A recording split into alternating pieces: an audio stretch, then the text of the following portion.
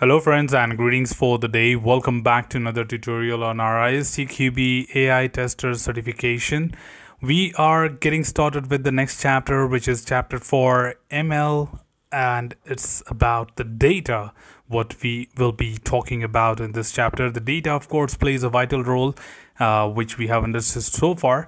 And in this chapter, we'll be trying to deep dive everything about what you need to know about data in terms of 4.1 data preparation as a part of the ML workflow, 4.2 training, validation, and test datasets in the ML workflow, 4.3 the dataset quality issues, 4.4 data quality and its effect on the ML model, and finally data labeling for supervised learning. So put together whatsoever we might have used as a terminology so far, we'll be deep diving into that with more explanation and understanding what does that mean. So talking about the very first thing, 4.1 data preparation as a part of the ML workflow is slightly big topic, and we will be breaking that into two parts. So this is the part 1 of 4.1 data preparation. All right, to get started, of course, we are talking about data preparation, which is in general means that talking about collecting all that sort of information what you really need to have in order to train an ML model. Of course, so far we have understood the criticality and significance of having the right data set to train our ML model. If in case you go wrong with the invalid set of data or go wrong with the right and appropriate data set what is required, of course you can expect an ML model to deviate from the desired outputs or certainly give you inaccurate results. And that's where the data preparation is a major step as a part of the ML workflow, which certainly makes a lot of sense to ML model and the desired success rate of your AI based system. Now, data preparation, of course, uses an average of 43% of ML workflow effort and is probably the most resource-intensive activity in the workflow.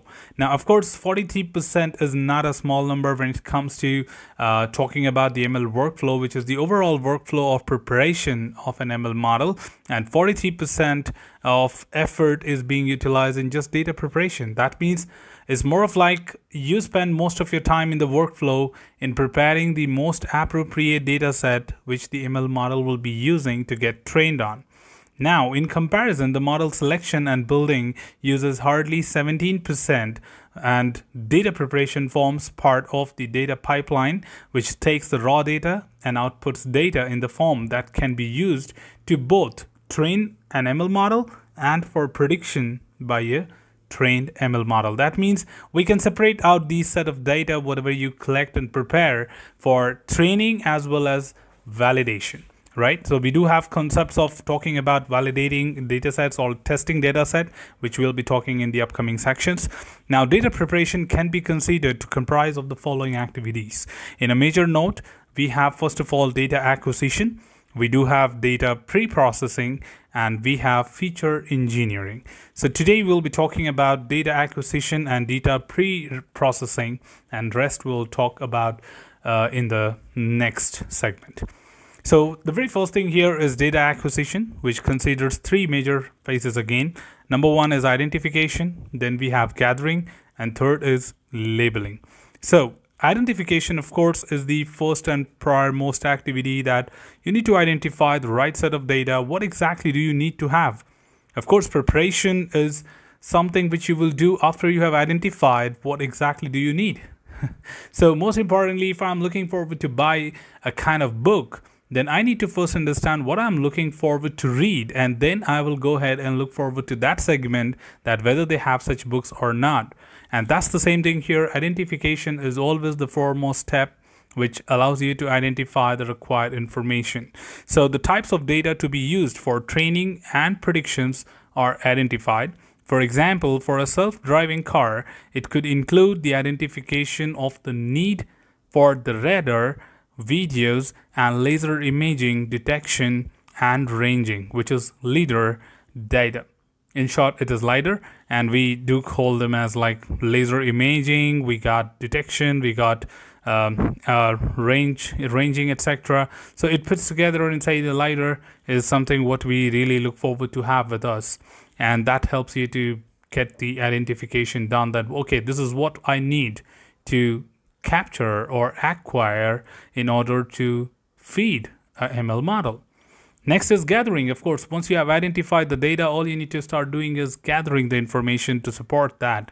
Now, the source of the data is identified and the means for collecting the data are determined. For example, this could include the identification of the International Monetary Fund, which is IMF, as a source for financial data, and the channels that will be used to submit the data into the AI-based system. So gathering is more about reaching out to the standard organizations if you think you have one to support, or you might be preparing yourself, then you will still have a library of information where you can get the valid set of data to train the ML model, right? So you need to find out that source of information, that source which helps you to get the required set of data. Right? It could be internal, it could be external, it could be a standard body, but all you need to do is find out that source and collect. The third is, of course, labeling, and we are just referring here that labeling we will be talking in 4.5, so just support me here. We'll come back to it and deep dive there and refer it back to the 4.1. So yes, 4.5 is completely dedicated to the labeling of the test data, or sorry, the data required for training the ML, and that's the reason it will be covered there. Now, the acquired data can be various form. It can be in any form, including numerical, categorical, images, tabular, text, time series, sensors, geospatial, videos, and audios. So there are several ways by which you can train an ML model, and depends on what exactly do you need according to your AI-based system, right? Sometimes you do have kind of captcha-based outputs. So those could be images. And when you talk about pictures, when Google asks you to verify yourself, you generally are provided with some pictures of taxis, bridges, zebra crossings, and a lot of many other things. So you talk about the images too. And similarly, you do have numerical values, you do have categorical things that, hey, which one of these are cats, not the dogs.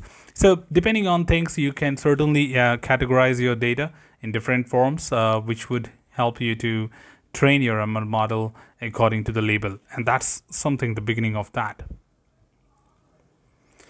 Talking about the next segment on the data preparation is, of course, data pre-processing. Of course, do not expect all your data to be well ready ahead of time in order to go ahead and feed it to the ML model.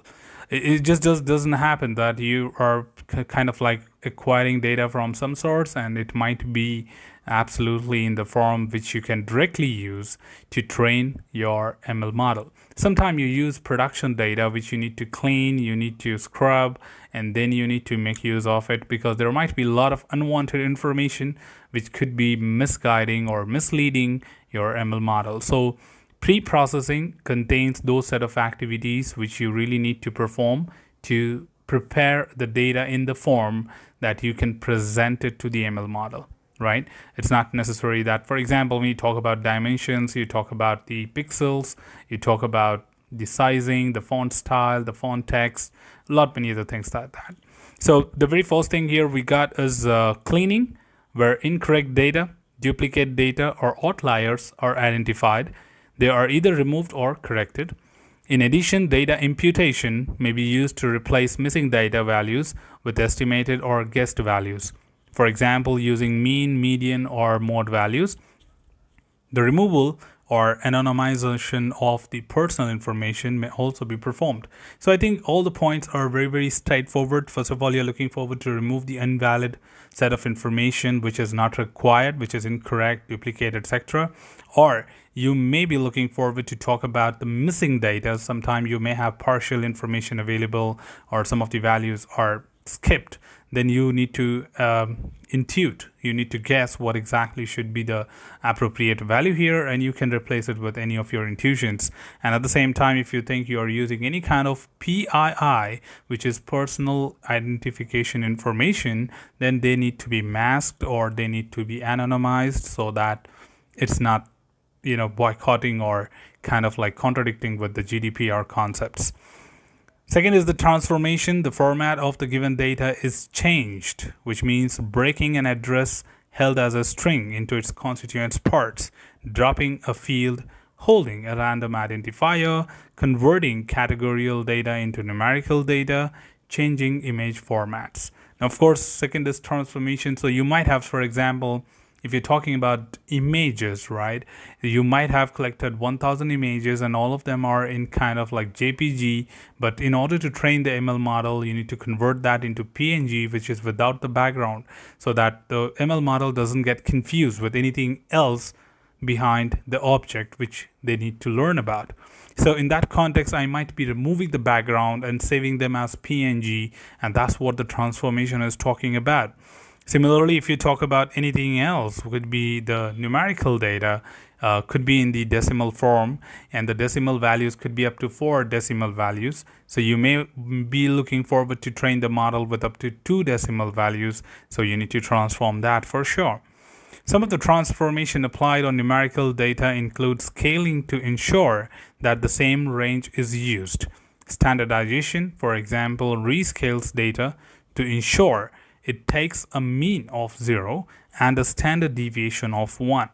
The normalization ensures that the data has a range between 0 to 1. Kind of like, again, these are mathematical calculations when you talk about the numerical values.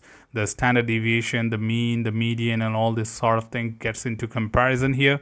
And the mean should be 0 and of course a standard deviation of 1. Now, if you really want to understand back again that what does mean and standard deviation means, I think you need to go back to your academics and drill down what did you learn in your statistics sessions in your mathematics, right?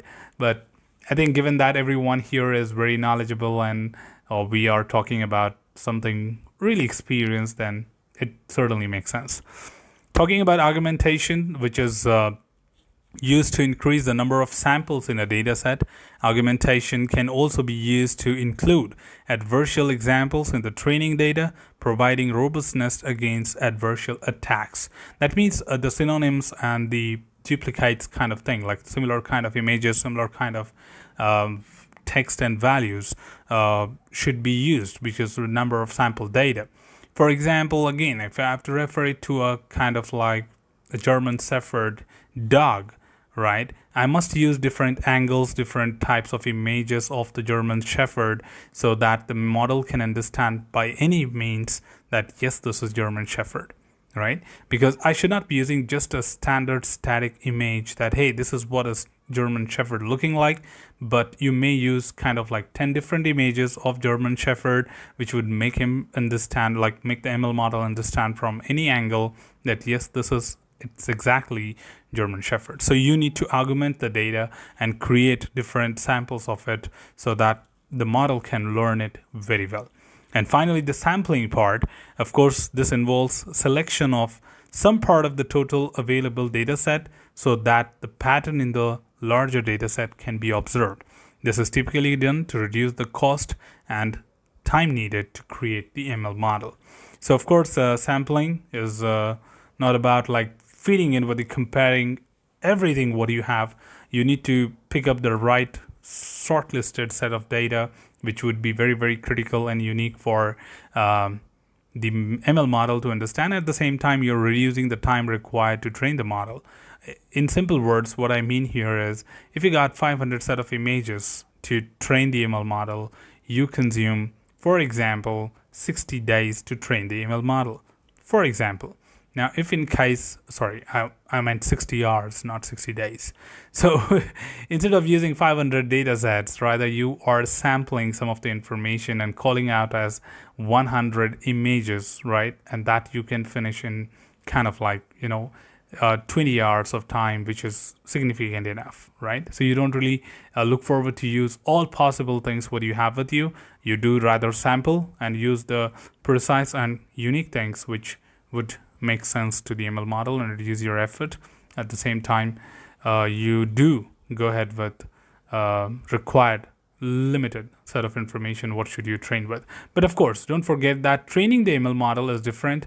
And while you train the model, you see the preciseness of the output. If you think that the ML model is not returning the right outputs, then you use the remaining set of data in the next iteration, right? The epochs, different iterations, the different iterations of data feeding would be done as per the accuracy in the outcomes. So put together, this is the part one of this discussion. We do have a few more things to discuss, so stay tuned for that. We'll be coming back to you in the next tutorial. So that's all from this particular tutorial team. Should you have anything else, feel free to comment below. I'm always there to address your queries and answer them well. Till then, keep learning, keep exploring, keep understanding the context. Thanks for watching the video team, and happy learning.